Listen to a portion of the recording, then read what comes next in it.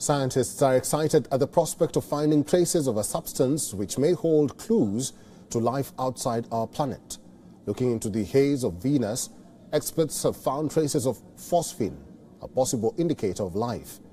This was found in the clouds of Venus, while the traces of the gas was first reported in 2020, but now a new study claims that phosphine has been found deeper in the atmosphere of Venus than it had been spotted before. Scientists think that the phosphine could be coming from lower in Venus's atmosphere. Phosphine is generated by microorganisms, hence the curious question, are there microorganisms on Venus? Phosphine comprises hydrogen and phosphorus. It is a flammable and toxic gas. It's only produced by microorganisms living in a very low oxygen environment. So its apparent presence at Venus indicates that conditions for bacteria exist there, or perhaps some unexplained phenomena.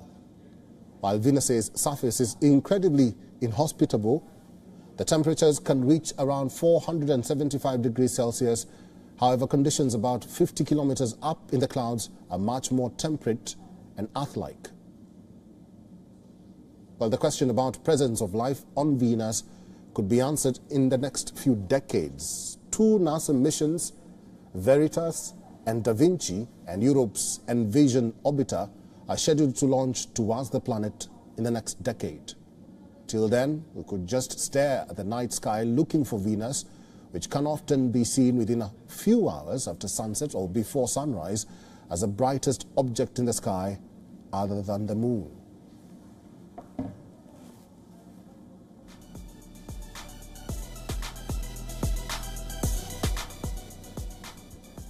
WION is now available in your country. Download the app now and get all the news on the move.